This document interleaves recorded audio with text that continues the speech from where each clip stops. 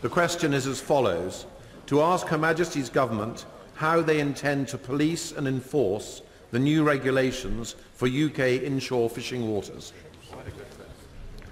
My Lords, the UK has a robust enforcement system delivered by the Marine Management Organisation, MMO, and inshore fisheries and conservation authorities, IFCAs, in England.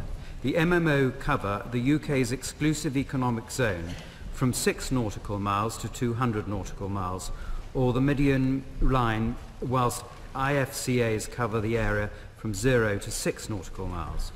As we leave the EU, we will need to review and reflect on the level of fisheries enforcement required.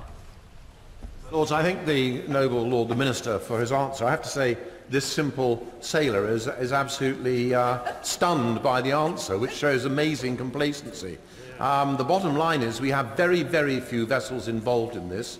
They are not properly centrally coordinated. We've already seen a number of the countries involved saying, well, to hell with what you're saying, we're coming there anyway. We will be made a laughing stock if we apply some rules and cannot enforce them.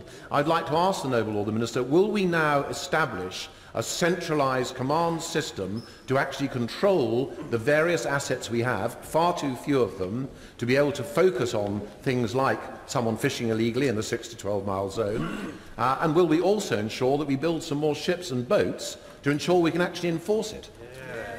My Lords, I think the best thing is I'd like to do is, because I want to go as well, is if the noble Lord would be prepared to go with me to Newcastle to see the vessel monitoring system, which I've learned a great deal about since his question was on the order paper, which is a digital service which enables us to target those areas so that we know every vessel that's at sea within our waters, and therefore, and I've got some very interesting statistics as to the enforcement statistics by the Royal Navy and others, but in addition to that, my Lords, not only are the 3 vessels the offshore patrol vessels, there are a further 5 which new river offshore patrol vessels. 5 are currently in build, and they will also be used, amongst other things, for fisheries protection. But as I've said earlier, we will need to review all that we need to ensure we have fisheries protection.